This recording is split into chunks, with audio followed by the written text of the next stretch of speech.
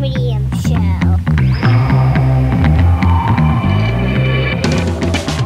We're back.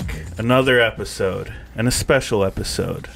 We're going to start it off with, I might say, a very special guest, an interview, I guess you would call it. Yeah. How would you describe him? Actor, writer, podcast host, DJ, activist? Dude looking for attention? That's how I like to go. Just All person around- who is, yeah. all Like, around you're life gonna be on enthusiast. this show. I mean, Yeah, right. Just all around person. If you're like, look, if you're taking the interview on this hot show, then you could be like, yeah, whatever it takes. If you're willing to do it. So, Ladies I'm and down gentlemen, with it. Thank you. it's BC Wehman in the house. Thank you. Thank you sir. both for having me on. Yes, I sir. feel so special.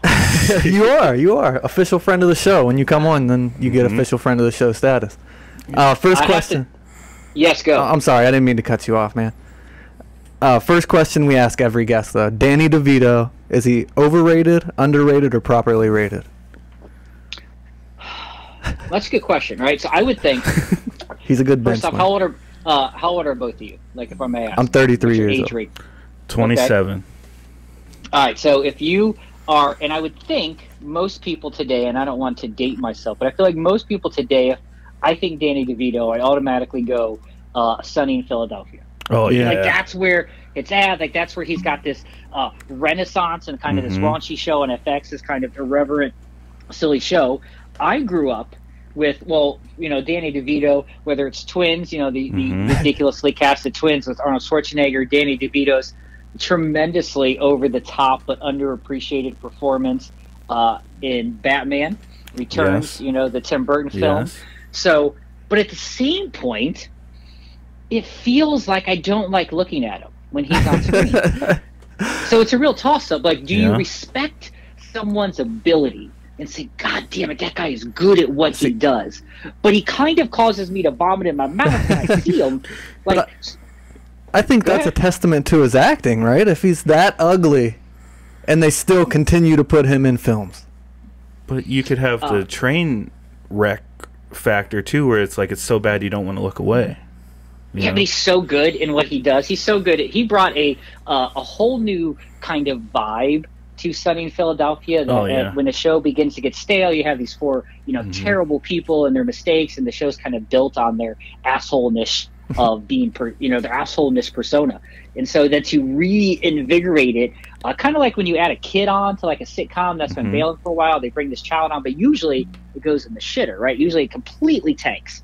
And here, it revitalized them seemingly. So all that being said, and I feel bad, by the way, because I feel not just because it's 2022 and you should probably be nicer to each other, but to pick on someone for their physical appearance. I'm not exactly a dashing gentleman. I'm a fancy gentleman, dashingly handsome. No. So it feels rude. I apologize to Danny DeVito. and his I think family Danny for that. DeVito If can he's handle listening it. to this, Yeah, he can doesn't give a take an flying insult. fuck. He gives no shit what we think. He's not listening to the show. Don't take it personal. You ask about it every show. He doesn't even know the two of you exist. He doesn't give a shit. Exactly. It's just, it's just an Properly ongoing. rated. It's just properly rated. All right. It's a long. Every answer I give is long-winded. No, that's fine. That's fine. That's just an ongoing argument that we have with Yeah. ourselves and another. What guest has on been the consensus then so far? Where do I rank amongst the answers? How, if you had to statistically break this down, where would you put the votes of the guest on the show as far as he ranks? I don't think anybody is overly over the top. Negative about it. Yeah, Right. over the top negative about. Other than one guy that. There's one listener. Oh, He there's a just has- DeVito hater, huh? Yeah. He just hates him so much But for no for the reason. most part, most people play it right down the middle and don't teeter. He's not the greatest actor. I So think he's pretty. He does serious roles. He does comedic roles. I like him in Renaissance Man. If you've ever seen that, Mm-hmm. Yeah, very that's a good underrated one. movie. See? Stacey Deep Dash, Pool. I believe. See? Yeah, but I feel actually, now that I think about this in more depth, I have a little more respect. I was going to make fun of the one gentleman who's a hater is going to hate kind of person. I'm going to assume it's a guy. I feel It like is. ladies love Danny DeVito. It's LLDD, like ladies love Danny DeVito. Like LL Cool J was taken, but LLDD all day long. So it's got to be a dude. He's hating, so to speak. But I actually admire his hot takeness. Like the rest of us, now that I think about it, are all like, yeah, he's good. Yeah. Properly rated is such a benign, boring, vanilla milquetoast answer. So props to you, dude, for hating on Danny DeVito. Good Take a stance. If you're listening, good for you. What so we covered his acting prowess. Yes. Now you're an actor too. Try to, yes. It's a tough gig being a slightly overage white male actor trying to live in Cleveland, Ohio. That's a tough gig right there, bro. Like, that's a hard sell. So you got to take the roles where you can. You're not exactly in high demand. There's a billion of us trying to chase fame and glory as our twilight years approach us. So it's not bad, though. So it's on my resume because I've done it. Obviously not a professional speaker, because I've done it and I've gotten paid for it, ergo professional. But the heights of Danny DeVito, pun fully intended, I have not seen. Shit.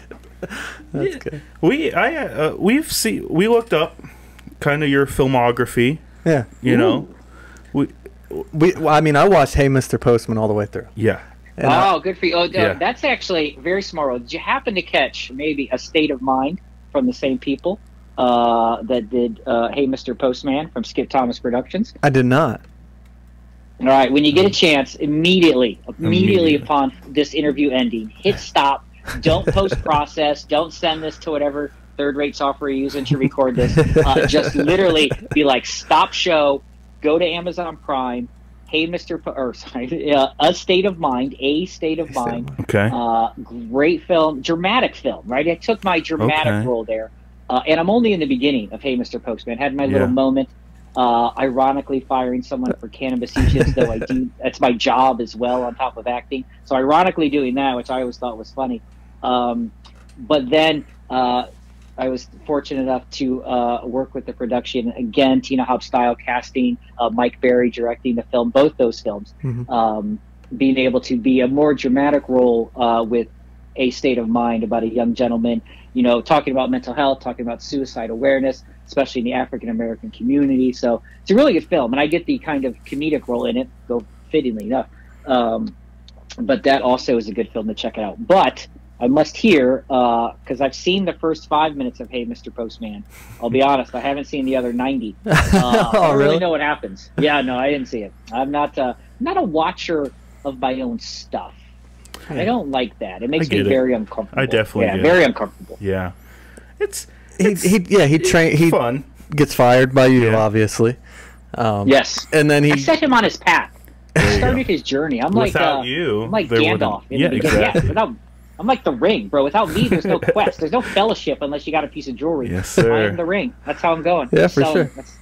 I appreciate that. No, but I mean, as soon as I turned on, I was like, "Whoa, there's our guy right there." First 5 minutes. There I am. There you are. Right there in the beginning. Ta-da. Well, he takes a job at the post office, and it's basically a joke of a job, and half of them take it too serious, half of them don't take it enough. It's kind of have a Friday feel, like a stoner film vibe to it. Yes. Yeah. And then at some point, Omar Gooding shows up. And well, that just shit happens to you. It just happens to you when you're balling. He's involved in a kidnapping, and the postman ends up solving the kidnapping, basically. Well, that happened. That's like, that took a dark turn there, right? I actually read the script, so I kind of remember it. Yeah. But it does take a dark turn. There's a kidnapping, but then there's more dick jokes. So it's really confusing what's happening there at the same time. So you didn't watch the rest of so you didn't get to interact with, like, Omar Gooding or anybody? No, I did not. I only met Walter Franks that day. That's a one-day thing. When you do those things, and I'll tell you, so there is this is filmed in Cleveland, Ohio, and Mike Berry's from Cleveland, and he's been putting out some films, bangers, like I said, A State of Mind. He's got another one that he's filming right now. But he's one of the directors that's able to get his work on outlets like Amazon Prime. Most of the things I do are hard to find. Here I can literally say, go to Amazon Prime, films are there. You can watch them, which is pretty cool. So for this particular one, there is and it's in Euclid, Ohio, where the scene was filmed, a rundown, what used to be a medical clerical / billing facility that is now an old empty office space. It's just a giant empty building full of old cubicles and old chairs and such. And so I auditioned for Sounds the like role, which was in, like an office. We went to, they have an office, Hob Style Casting does, over somewhere. And we auditioned for it. You did your thing. And when they sent me the address, I had just been at that office 2 weeks earlier filming, I think it's called How to Be a Henchman from, Yeah. I'm going to remember the name of the company that made it. It's going to kill me. Dustin Lee. I can think of the director right now, but I can't think of his production company. I'll think of it at some point. So I had just been there to film a different scene, and that happened to be the third time in a calendar year that I was in that building filming something. So basically, this dude that owns this building just now rents it out to amateur filmmakers to film their little office scene. So if there's an office-like scene in Cleveland, Ohio, it's probably been filmed in this rundown building. And so most of the scenes, a lot of them are filmed in there. They kind of just, change the backdrop. So that's a one-day thing. That morning, I sat around for a long time, which you always do on these types of things, professional sets, which I've been on, or amateur independent sets. There's a lot of sitting. So I think call time's probably like 8 or 9, and they filmed some of the other interview scenes that he did first. So you're sitting and sitting, and then we were getting ready to film the office scene, and I believe the bus showed up early. And so the opening scene with the bus was supposed to be filmed later, but we had to quickly adjust. We do the bus thing where I think Chris Harvey, the comedian, kind of the bigger guy in the back who's shirtless, got his little joke about the weed. So he's a stand-up comic out of Akron, Ohio, Chris Harvey, funny guy. And so he's obviously comfortable with his size. He's a girthy gentleman who's good with taking a shirt. He's one of those guys. You always know him. You always got a pal who's he does it well. Throughout the movie with his shirt off, too, I'm pretty sure. Yes, he's a guy who can do that, right? Yeah. Not everyone's comfortable. I don't like to take my shirt off in public. He is all the time. He's one of those people. Respect. So, yeah, absolutely. Absolutely. We do that thing. We film that. There's a lot of ad-lib into there. I think we had multiple takes where Walter Franks, Brian, hey, Mr. Postman, is calling me a variety of different things, like Eminem looking motherfucker, Donald Trump looking, just every insulting kind of white thing was just coming at me. It was funny though. Then we go back and you did play like the stereotypical white boss that fires the black 1,000%. I know my place. Right? I do, and so it was my job, right? It was kind of what I was supposed to do. Right. So and then we filmed that scene inside, which was a decent conversation. Some of it was ad-lib, but most of it was the script that Mike Berry had written along with his brother. They both co-wrote the script. So it was kind of that thing. But going back and forth and doing that, he had some improvised lines, and it was fun. So it's probably for that whopping 2 minutes, maybe 3 minutes total that I'm on screen. I mean, that's probably 4 to 5 hours of filming, which seems weird. But then it pales in comparison, gentlemen, when you think about some of these large scenes that take place in large movies. Well, they'll spend an entire day for 10 seconds. 10 seconds. It's crazy. Man. So in all that, I have a million questions just from your last answer. So working with him, you said there's some improv kind of in the dialogue, and I saw that you're a stand-up comedian. So do you like to maybe test the waters and see changing stuff around, or is it a line you don't cross with some writers? What have you done with all that? Well, so in that film, that was one of the earlier things I had done. One of the first times I really had gotten a chance to do a few lines in a film. And I think I said verbatim what is in the script. I was very uncomfortable with letting that. I think if you've already listened to, I have no clue how long we've been talking. I'm clearly a verbose gentleman who has total comfortability in my own skin and saying whatever the fuck I want. So I'm cool with that. But in that moment, I was panicky. Like, this guy is also like the star and he's the hero, and I'm kind of, the villain in that moment, so to speak. So I got to play the fool, right? That's my job, is to be the foil and to take it from him. Like, I'm taking one, right? And I'm very new to this point, and I was really nervous, so I said nothing. I said exactly what was said. But fast forward about 3 or 4 years when we filmed A State of Mind, same people. There was a different actor I was working with at the time. I had way more opportunities to do things. So we'll get into, I'm sure at some point, my backstory. Is when I've been doing this, a midlife crisis essentially at 40. So I kind of reset, like I literally like boop, hit the reset button on life. And so 5 years later, 3 or 4 years later, we did A State of Mind, whole different person, very much more comfortable embracing all of me. And so while Hey Mr. Postman is verbatim what was on the script, I don't know if I even said an A or a the that was out of place. What takes place in A State of Mind is 60-40. Like I was very comfortable with saying whatever I wanted to in the moment, and a lot of it ended up making the film, which I was shocked by. I had this whole little funny bit about my wife and stuff in A State of Mind that I never expected, and it made it, and they liked it because I just got to be you get me. To turn the character into your, it's like what you said, you kind of mix it all together when you're just reading it off the script. It's where you might view the character a little differently than the writer does. Every person has a different personality, so it's obvious every character should have a different personality, Sure, yeah, and I think you just gain, like with anything, right? You just gain comfortability. Yeah. Right? You always feel confident. If you're willing, and it's a weird experience to stand in a room and pretend, right? That's like you're pretending. Pretending is weird. I can't imagine pretending for like 6 months. That's real professional. Nice dog. For like 6 to 8 months. So wild. I can't. Sorry, I had to call. No, you're fine. You're fine. We've been called out before. It's okay. What are you going to do? At some point, you should lock the damn dog. Jeez, I'm not the first one. If it's the first time it happened, Corey and Alex, I'd be all right. But now I feel a little... I take full responsibility for that. All right, it happens. I don't know what I was saying. What was I ranting about? Improving your role. Oh, it doesn't help.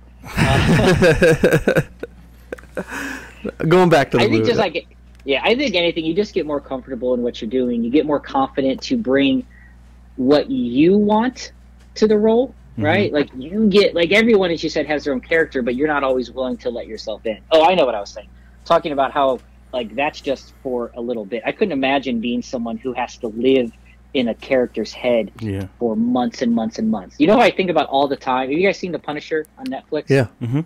All right, so John Bernthal, who looks like, I'm sure he's a sweet guy, but he looks like an angry man, right? He just looks like he would be angry.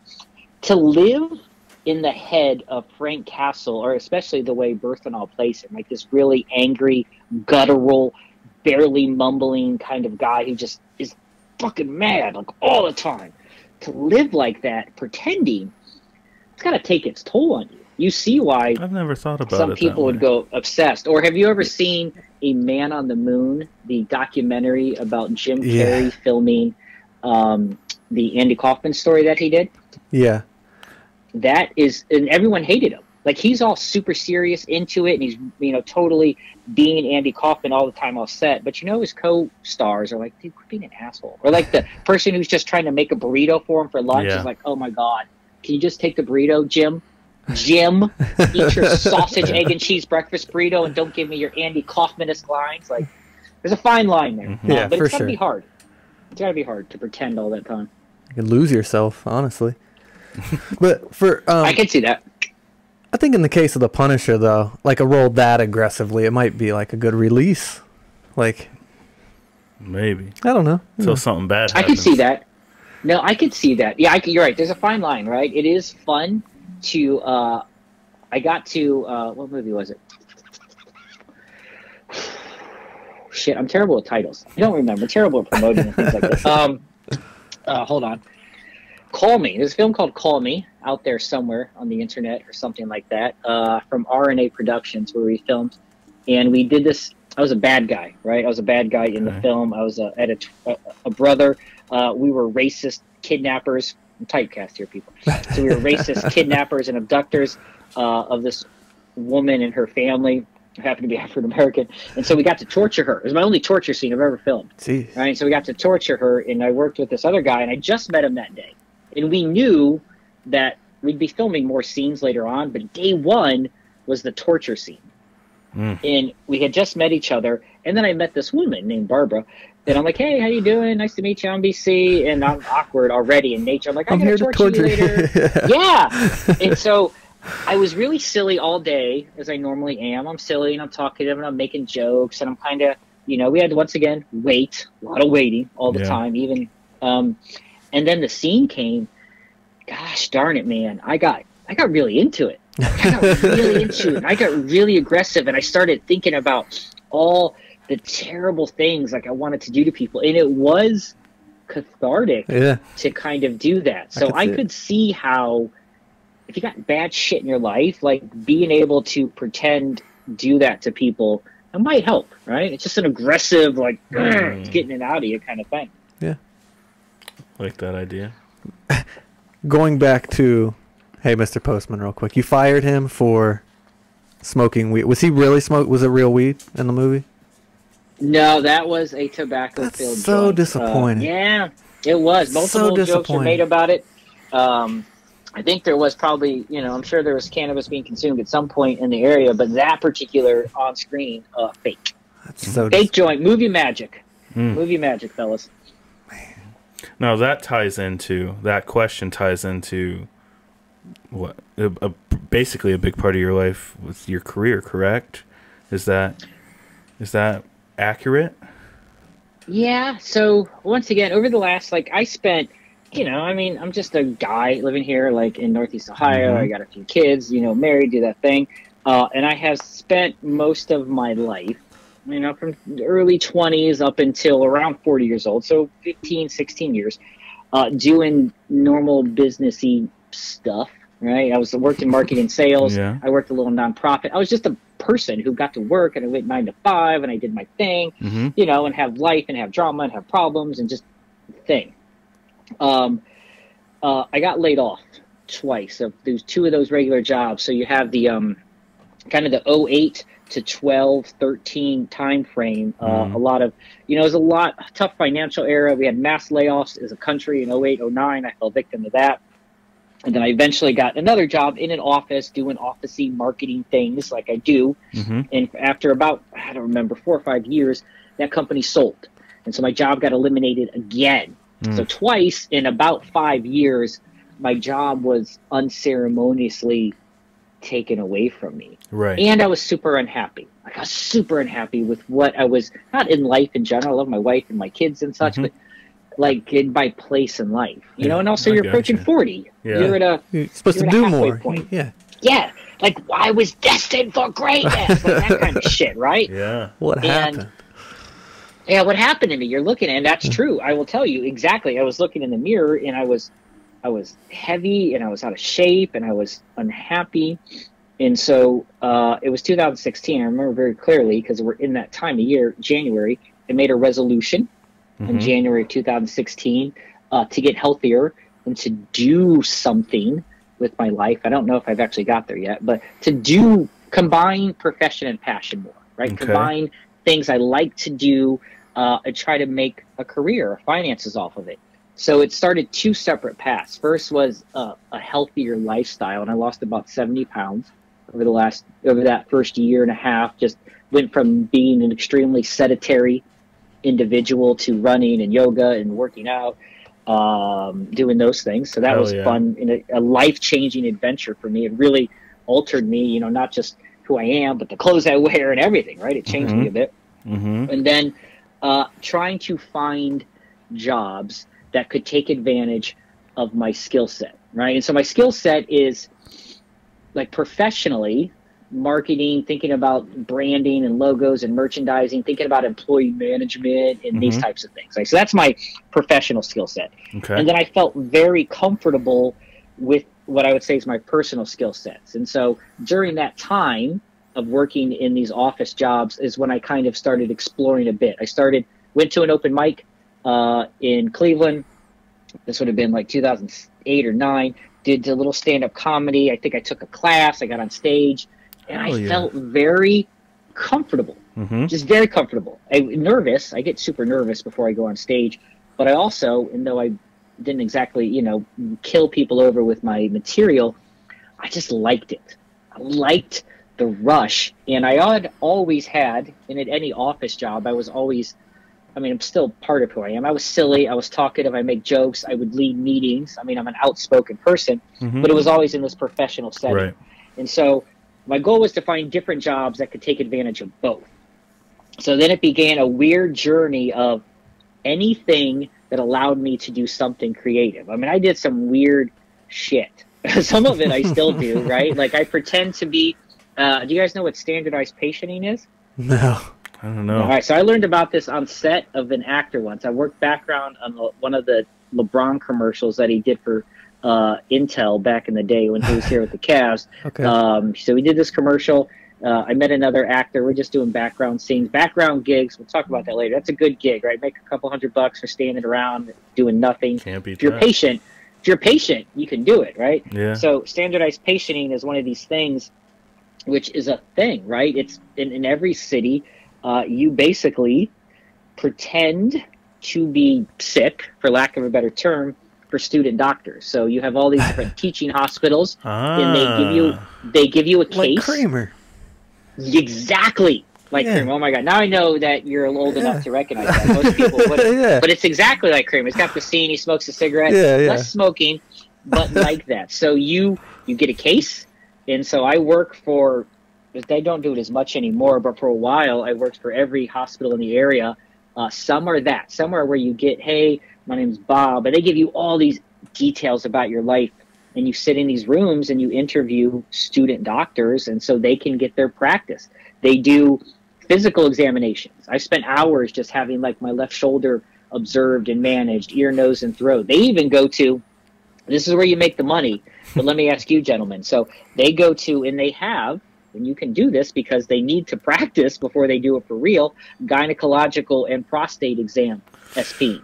So on average, you get paid about, say, 18 to 24 an hour to SP. So it's not a bad gig, by the way. You just have to have random daytime availability because it's only for 2 or 3 hours at a time. Okay. But the I don't know what the gynecological rate is. I'll tell you what the prostate rate is. So for the prostate exam rate, which means you have to go into a room and you have to let... I'm pretty sure I know it. Up to 4 people. Oh, 4. Up to 4 people in the course of 3 hours, because they don't do too many at a time. Up to 4 people put their finger up your backside, do a practice test. And mind you, these are practice tests, people who aren't as good as putting finger up asses. It's a new thing for them. So they're not as comfortable. We're both learning here. Yeah. Your doctor that's familiar. Yeah, exactly. Like we're looking at each other like, I'm learning, you're learning. Like we're sharing a moment. I'm not used to this. You're not used to this.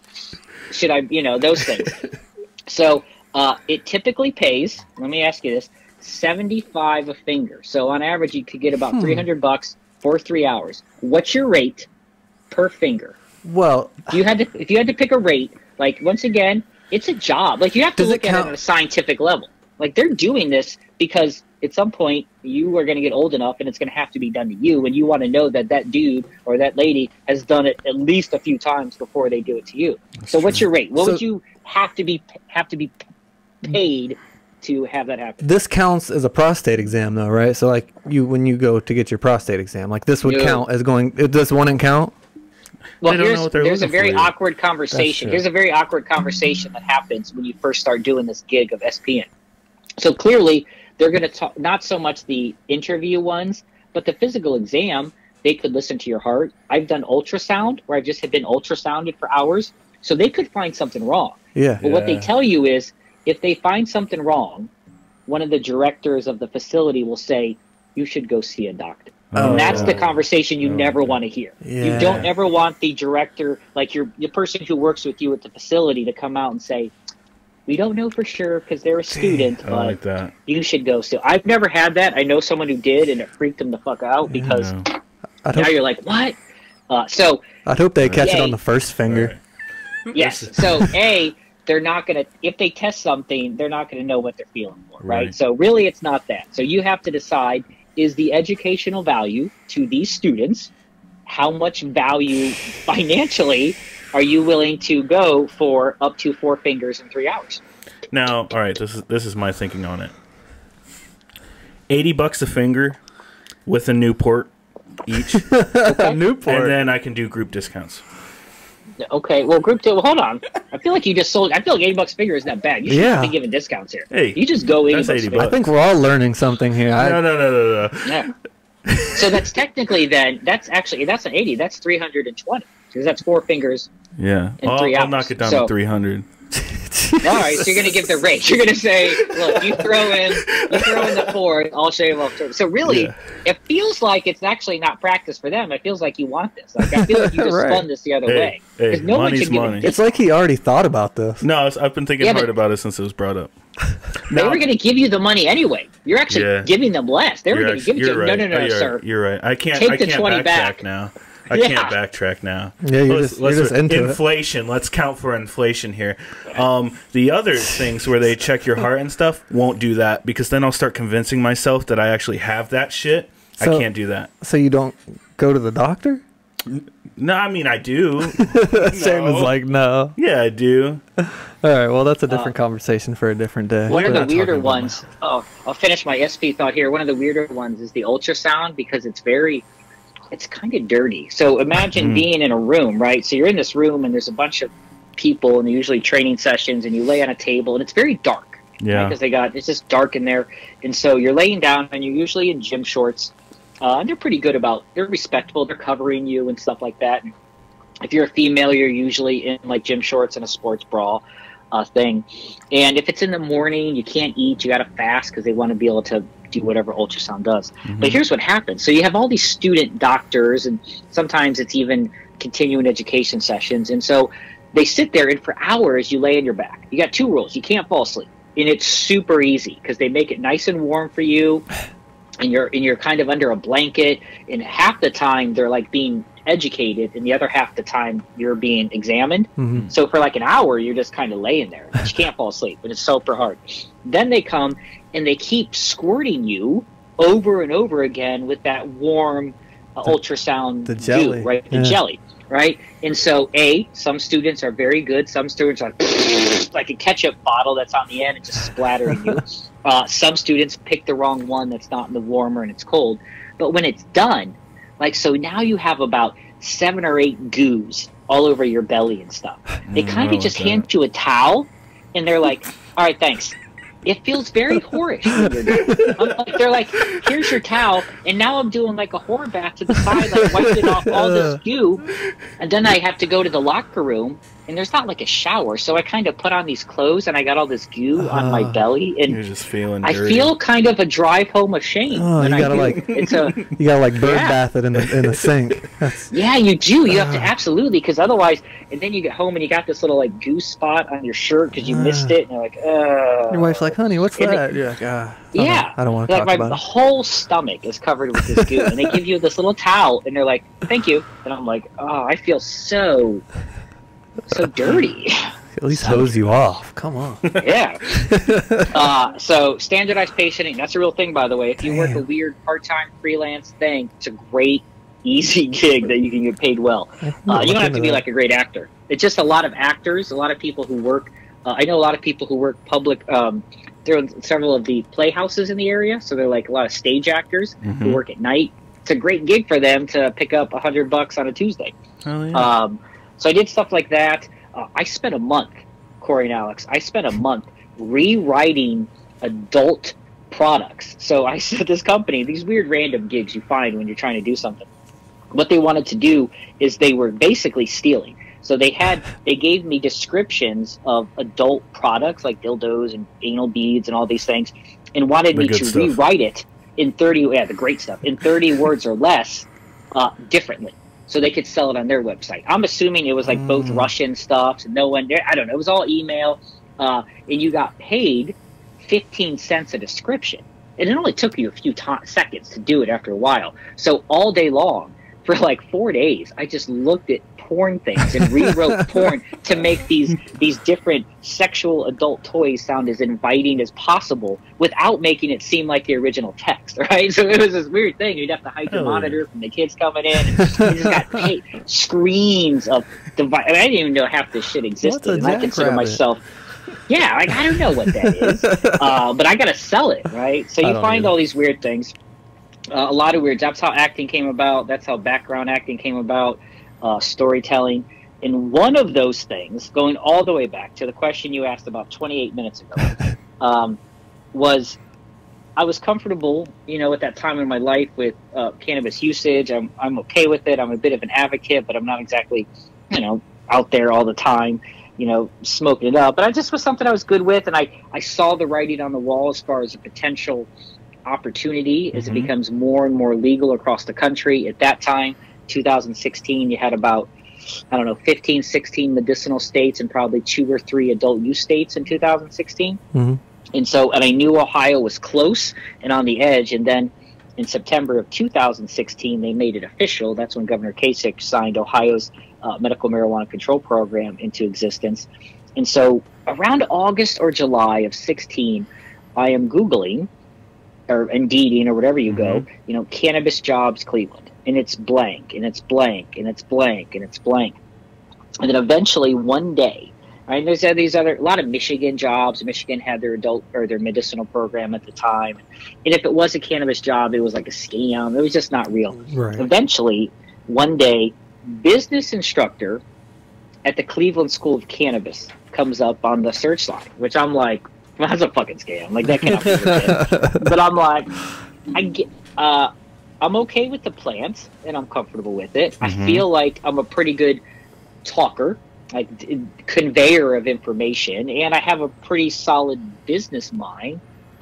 Why not, right? Why not? Send it out, send an email. I get a phone call from some dude who's in California, and he's like talking to me, and I'm like totally still convinced it's a scam. Like, I just don't really know what's happening. Yeah. 2 months later, it goes months now. By the way, this conversation ends. Like, I don't hear from them for like 60 days. I assume whatever. Okay, that's probably a thing I should have not had happen.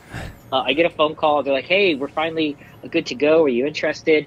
The money is decent. And I'm like, sure, I guess. Like, I don't have to pay you. I'm making sure he is not charging me, all these weird things that happen. But it was a thing, right? Someone saw the foresight. Austin Briggs, who was the founder of the Cleveland School of Cannabis, the foresight to kind of get this educational center put into here, maybe train workers, and opened it, and that's how it started. And the Cleveland School of Cannabis, which is still running today, is it's like a trade school, right? Like a barber school or any vocational school where you go to learn about a specific thing. And so I've been doing that for 5 years now. I've been there since it opened. One of the few people there from the start. So I teach, this introduction to business class. It's very entrepreneurial focused. I teach a cultivation class from the aspect of operational management, thinking about lean principles. I actually just got done teaching a few minutes ago. That's what I just finished teaching lean techniques and Six Sigma and methodologies of efficiency. So I teach. I'm not a plant expert. There are people way smarter than me, most people, when it comes to the plant knowledge, though I'm pretty comfortable with it. But I bring this very businessy side. And so because of that, which was a great opportunity, I still love it. We do a lot more online now than we did back then. It was a lot in person then. Just the nature of Corona and Zoom has lended itself to online education. And you realize, hey, you can get students from across the globe. You don't have to have them here. And then the school eventually got accredited, which it's the only accredited, 2 accredited cannabis schools in the whole United States, along with Amsterdam. So, which then led me to consulting. So working as a marketing consultant for companies, which then led me to kind of starting more content creation and interviewing people in the industry. So it's been a few things. I do a few things in the cannabis industry, and still probably, I think, looking for opportunities in there to kind of combine that professional side of what I used to do. Would you say that coronavirus helped the School of Cannabis for you? Like, or do you? I don't know if it helped the school, but it helped cannabis as a whole. So take a look at this. Cannabis. So 2019, right? 2018, huge year in cannabis, huge year.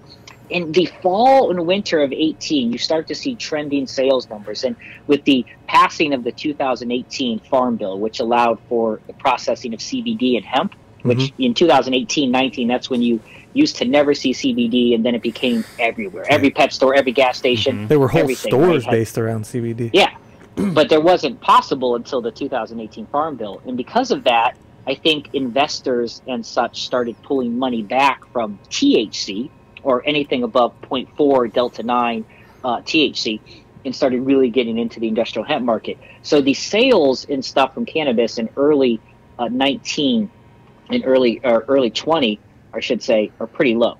Mm-hmm. But when the coronavirus hit, most cannabis companies were thinking they were going to fold, it was going to go under. Being deemed an essential business in every state that it's legal in right now, you know, there's 18 adult use states and 36 medicinal states, being deemed, along with District of Columbia, being deemed an essential business was a godsend to the cannabis industry. The sales numbers in fall of 2020 compared to fall of previous years are outstanding, and they have just continued to rise. So as a whole, even though 2020 was a good year for potential cannabis legalization, but then you had the Trump presidency voting, you had, we had some turbulence, racially in the country back then. You had you had COVID, so you had bigger shit happening in 2020. And so it really derailed legalization efforts because more bills than ever were introduced in 19 to legalize it. Mm-hmm. So it really put a backseat, but the business fucking exploded. And so it's a good time to be in the industry. More and more states going legal and doing that. So cool. How far out do you think Ohio is realistically from being fully legal? I don't think this is 100% my opinion with no inside knowledge other than talking to a lot of people about it, Absolutely. Lawyers and such, people smarter than me. I don't think Ohio will ever have adult use until the country does. I don't think Ohio is in any rush to have adult use. Most states, like Michigan, was 11 years between medicinal and adult use. It wasn't like it was overnight. Right. But here, I'll give my hot take if we're talking cannabis legalization, because I love this subject. I don't think cannabis will ever be fully federally legalized. What will happen, in my opinion, is that at some point, could be this year, but I don't think so. I think it'll probably be more 2024 election time. That'd be my guess, but once again, not an expert. I think they'll deschedule it from Schedule 1 to 3. And if they deschedule it from Schedule 1 to 3, if they take it out of the Controlled Substance Act and put it a Schedule 3 drug, then the states can do whatever they want. And now, here's the deal. There is 18 states adult use, 36 states medicinally, including those 18, who have already written their policies. Now the government's going to come in and say, well, I know you got your state policy, but we're going to rewrite all the rules on a federally. That's confusing, and it's hard as shit, and that's a lot of paperwork. Yeah. So why not just descheduleize it and just let the states do whatever they want without the fear of federal illegality? Because that opens up state-to-state exportation.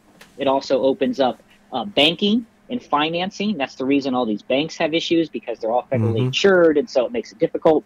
So if you can just make it a Schedule 3 drug, life will be way easier, and then the states can go forward, and then I think he'll have. That's my guess. Will he ever have total federal? No, but I think he'll deschedule soon-ish. Well, that makes more sense than anybody who's gave me any other argument. So, yeah, that sounds very educated. It just makes sense on a logistical level. Like, why would you not do that? Like, why would you want to? If you're the federal government, why would you want to write all those rules and policies and arguments? The state's already got it. Yeah. Half the country already has it. Let someone else do it. So much money. Just take it off Schedule 1. Yeah. Make it Schedule 3. And it changes the banking industry. It brings more people into it. It's going to allow, more social equity and stuff like that, and it really will change it. So you just got to descheduleize. And it's easier. But like I said, I don't know. That's my guess. It just makes the most sense. But I think, and that tends to be what most of the current bills being proposed by the Senate or the House of Representatives tend to focus on deschedulization now. That's so. I also feel at least like that's a step so many bills in that direction. And then that's all you got to do. Once you deschedule it, then you're done. Yeah. You don't got to worry about it. So that's what I would do. Now, getting back to one of the pastimes you mentioned there, how often are you going and doing stand-up? How often are you? Was it just like a little fling you had going on, or are you still trying to get out there? Well, COVID put a derailment on a lot of that. Yeah. So prior to that, I spent some time doing stand-up comedy. It was a tough. When I first started doing it, I was working a full-time 9 to 5 job, God, and that's so hard because to be good at it, you have to be on stage every night. You just have to.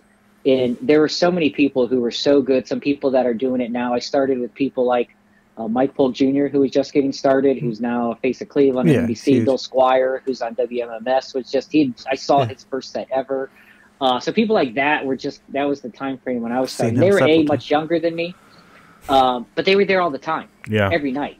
And Mike was already pretty good with an improv troupe, so he had already had a tremendous amount of skill, but he was just starting his comedy career. But a lot of them, they were doing it every night. They just had that dedication. And I was living in Akron and driving to Cleveland, and that's like 30 minutes away. So I'd work till 5 or 6. I'd then have to go to Cleveland till 1 in the morning, go back home because comedy's a late night bar gig, right? Come back home, get back up at 7 o'clock, and then rinse and repeat. And that shit it takes it. And I have a wife and kids. Like that takes its toll. So I pulled away, and then when I restarted this journey that I'm on, that was a natural progression. Like, okay, well, now I have more time. I would like to be on stage again because I love live crowds. I love being in front of it. Part of the reason I started being a wedding DJ. We saw that in our research. We're going to bring that up as well. Yes, sir. Take that in a second. So I transitioned, I guess, a bit because I love telling stories and being in front of people, but I'm not great at writing jokes sometimes, and so it's just hard. Yeah. So I got into, because it was a burgeoning scene, which took a hit during COVID. I just did one recently. It's funny you mentioned this, to storytelling. And it was kind of a buzzword. You had places like the Moth in New York and stuff. So I did for a while there from 19 and early 20, pretty much every month, 2 or 3 times a month, I'm at a venue in Northeast Ohio telling stories from my life with a comedic twinge to them.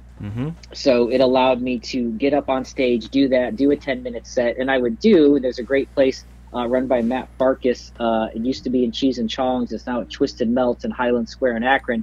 Every Tuesday he runs an open mic, little plug, go check him out, every Tuesday at 10 p.m. So I started taking my material to there to just test it. And I wouldn't get laughs a minute, but it would give me the time to be on stage, hold a microphone, work out some punchlines. And I'll tell you, one of the biggest things I've missed is that, right? I do a lot of stuff on Zoom now and those things, but it's not the same, man. You don't get that, like that same energy.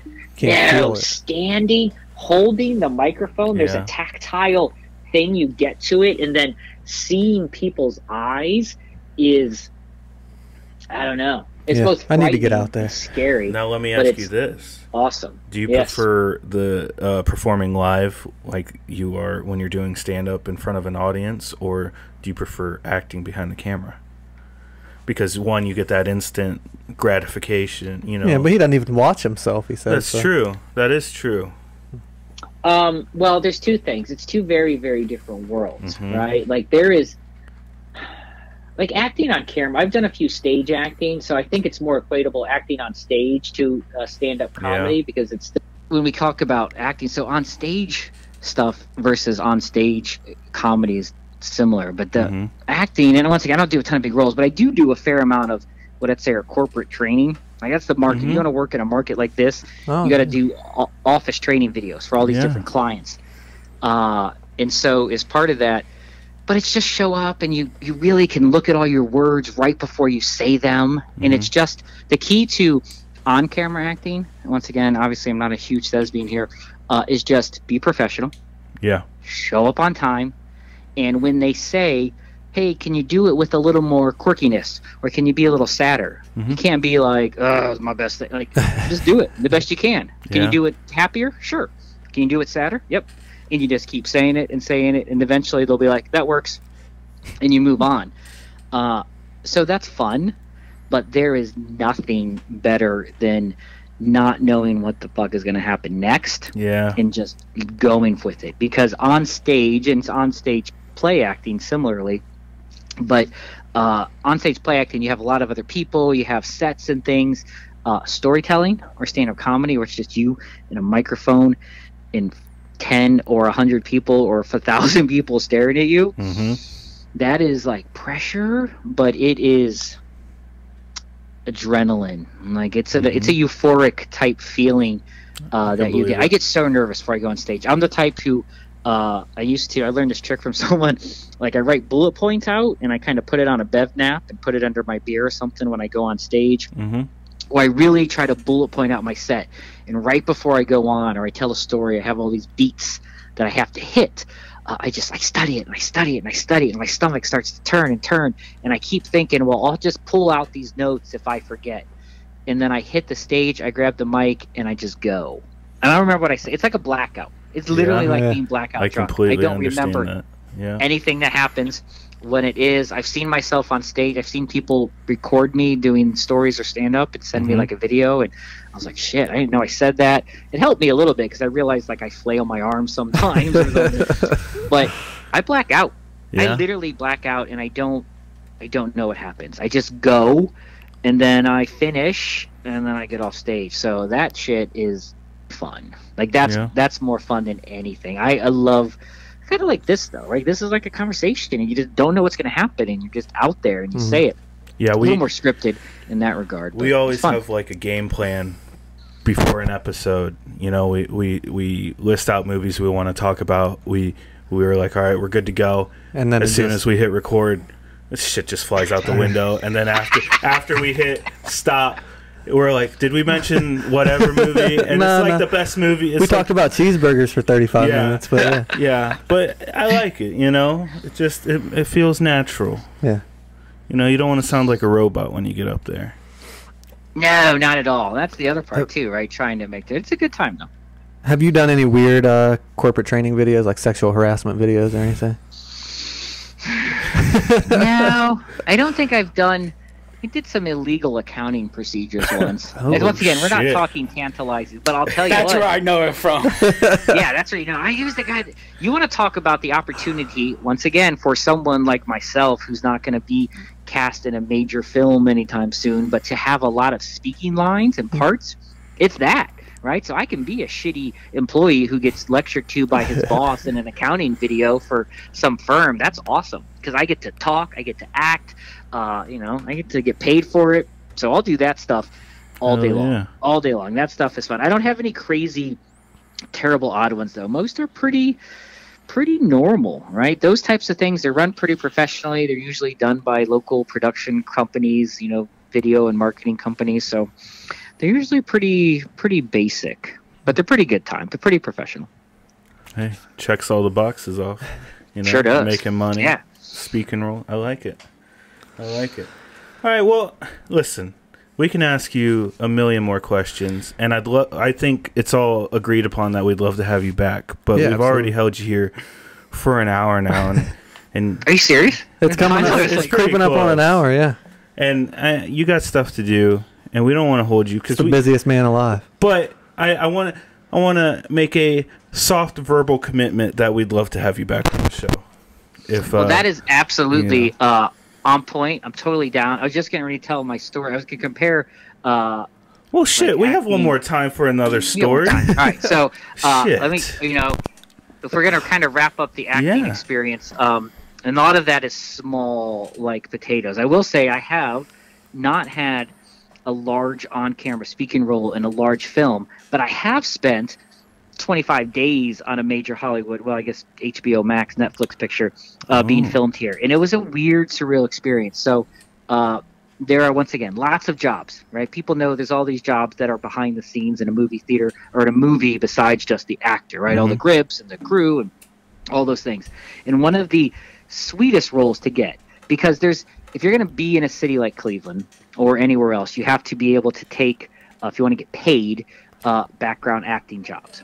All right, so if there is a film that has a major film that has been in Cleveland, Pittsburgh, Michigan, or Ohio, including Cincinnati and such, filmed in the last 3 or 4 years, your boy on the phone here is a blurry spot in one part of those movies, right? I can tell you, right? Okay. White Boy Rick with Matthew McConaughey, opening scene. My butt's on scene for about 6 seconds as the girl walks through. Oh, check, shit. got it there. Every LeBron commercial for Nike and Intel that filmed for like 4 years, all of them, me blurry in the background. Lots of stuff from there, check, right? So all these different things, all these, Pittsburgh's got a huge market, behind the scenes, a lot in Pittsburgh, just blurry stuff. You show up, You make about $150. Once again, show up, be quiet, know your role, make a little buck, and you get to watch famous people, right? Like I once ate breakfast next to Walter Goggins and Jim Gaffigan in the middle of an old abandoned church campground, filming Them That Follows, because they were doing this, like he's like a Bible cult leader with it's in the snakes or something. But the set was at this old church campground, and it was freezing, and so they just had a fire, and we just all ate together and in this, like a big conference room of this old church thing. So you have those cool moments, like I just ate breakfast next to Jim Gaffigan. Like how fucking cool is that? What's Gaffigan eat for breakfast? The same thing we all did: runny eggs and sausage. Like because it's once again, it's what you got. Well, some days are better than others. I respect it though. He eats with the people. Yeah. By the way, film set etiquette, you can get super fat on a film set, even as an extra. There is nothing but food available. Oh my God. Snacks, coffee. Craft services, is that what they call it? Yeah, it's craft services, and they have craft services for the main cast, and they have craft services for the background. You get more crackers and prepackaged nuts than you do, like, fresh food. But, so background acting is a thing. It's not fun. You are definitely lowest person on the totem pole. But the goal is to be like that kind of tenure but not get the shitty background is to be a stand-in. That's the gig, right? So stand-in, if you're not familiar, basically your role is you got to kind of look like one of the main actors, roughly be the same height, same hair, same skin complexion, and then they will, you don't have to dress up like them or that they're doing their part.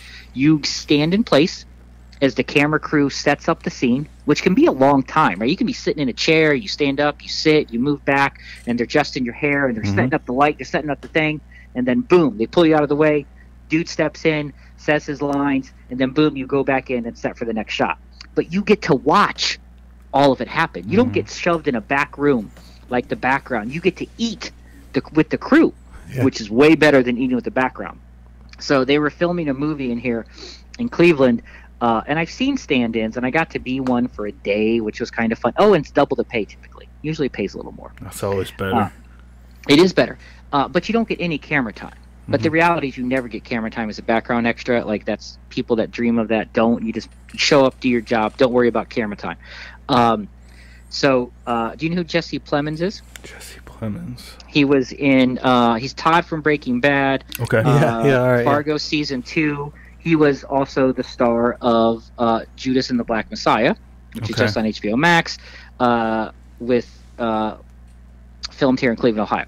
So he's like an FBI agent. It's about the assassination of Fred Hampton, the leader of the Black Panthers. It's on HBO Max right now. You can check it out. Him and Lakeith Garrett are the two main stars, along with who's the guy who played Fred Hampton? Daniel Okoye, who plays Fred Hampton in it.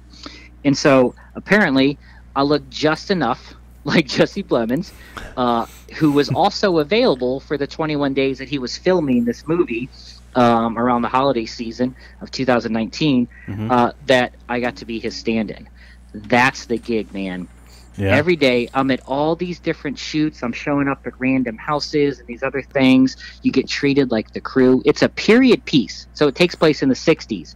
And so for the extras and such, you have to show up very early. You got to get put in the 60s makeup. They have to put all the sideburns on you and give you fake glasses. I wear a hoodie and jeans every day. I'm getting paid more than them. I get to hang out with the crew. I get to talk to the main cast. I got to sit in. So, oh my God, I'm terrible at names right now. So bad right now. Oh my God, Martin Sheen. Okay. Martin Sheen. I can't believe I could not think of his name right there. It was just totally. Martin Sheen played the head of the FBI, right? Who had this moment, and he had to go for a little bit, and so they just needed someone to sit in his chair so Jesse Plemons could have his eye line to look at Martin Sheen. So one of my highlights is watching that film is when Jesse is talking to Martin Sheen in the office. I'm like, he's talking to me. I'm talking to Martin Sheen. But Martin Sheen cuts back and forth because you see his lines because he did it. But he's Martin frickin' Sheen, so he doesn't need to sit there all the time. And he's like 90, so he doesn't need to do that. So they pull you out, and I'm like, I get to sit in that chair because he talks to him. Right? And that's when it gets weird. But to watch that whole movie and know that everywhere he was, I was right before him. I don't know. It's a weird vibe. Yeah. It was a very cool experience to spend that long on a Hollywood set, to hang out with all the main crew and the actors, and to feel like you're part of it, right? They show up every day to these things versus the random background thing. Yeah. So if you happen to randomly be the same height and hair color or skin complexion as a famous person filming a movie, and you have weird unlimited daytime availability, or the ability to work there. I mean, we're talking long days, though. Like, you're showing up Mondays. It always gets less and less. So Mondays usually start at about 5 or 6 and go till 8 or 9. And then by Friday, you're like 10-hour days. But the first Monday or Tuesdays are usually 15, 16-hour days. And by the way, almost all of that day is me waiting to be told what to do. I read 4 books through the filming. 4 books. Because you can't even look at your phone that long. You can't look at your phone. You get bored. You can't listen to music. You're like, but you can't really get that deep into something because you're always, at random moments, could pop up. So you just read books. You read a shitload of books as you're sitting there waiting. But that's the gig, man. But it's a lot of work. It's a lot of hours. But it's cool. I'd like to think next time Matthew McConaughey comes into town, I might have a chance.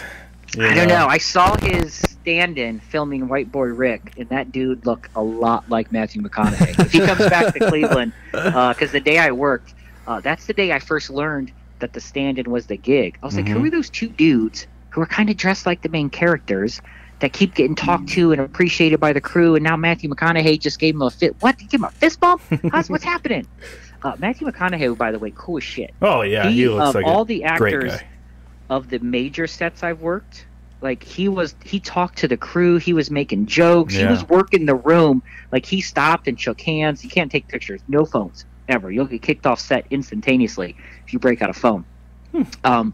So yeah, it's a big giant no on sets. Asking an actor for an autograph, you can make eye contact, but doing those things like pictures, huge, you'll get kicked off immediately. I mean, they're at work. You don't want to, Yes, but he was cool. It's a whole thing. Some people aren't. Some people run back to their things, and they're concentrating. They have to work on lines or do emotional scenes.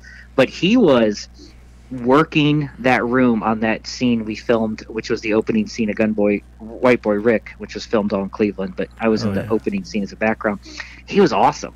But I did see these 2 people who were loved by the crew, and I'm like, that dude looks like McConaughey. And I realized that was the gig. Like, he goes off, he's talking to him, those things. And it was cool, because you have that same vibe. You walk off, you're talking to the main actor, you're like, hey, what's up? He gets to know your name, you eat breakfast with him. Damn. You feel a little cool for a little bit. Cool, so point out stand-in's the low-key gig. That's another job that Kramer had also that you've had, so point that out. You're following some footsteps. I don't know. God, if I have a racist meltdown in the comedy club, you're right there, dude. I'm right there. I'm on the. I feel like I'm on. That's a good trajectory for me. That'll give me some headlines. It'll make some news. Thank you for instilling. They say all press is good press, but I'm not so sure. I don't think that's good press. I'm not so sure. Back then, imagine, like, even then, like, he's kind of survived that. If you do that now. Yeah, not good. He's kind of survived it though, but like pulling a Kramer, everybody knows what you're talking about. That's a good point. So. When is the last time you saw Michael Richards do anything, right? Yeah. Yeah, that dude. But yeah, I really feel like not even Michael Richards though. I have the career path of a fictional weirdo. yeah, not Michael Richards. You're following Kramer's footsteps. That's better. That's better though, I think. I'm kind of leaving as we're about to wrap up. Kind of sad and depressed about my state of life. No. It's something to reflect upon, and then. Next interview, we'll see how things have changed, how the trajectory has self-moved.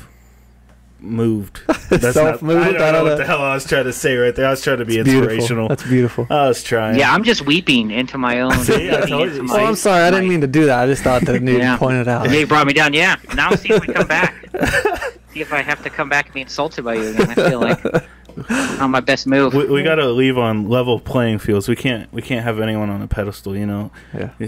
Sure, I appreciate. Bring them down. It's like the military. Bring them down. Build them back up. They've got to make sure your guests know their place. The extra medium show, like, represent. Check out our ratings, bitch. Like, that's what I'm saying, right? Not at all. Well, I should give a plug before I get exactly. That's where I was headed. All right, let me do some plugs. Do those things. None of the rest of the things I mentioned are really huge to me and don't make me a ton of money other than what they pay me. So if you want to go check out the Cleveland School of Cannabis, you can, but it's not that important to me.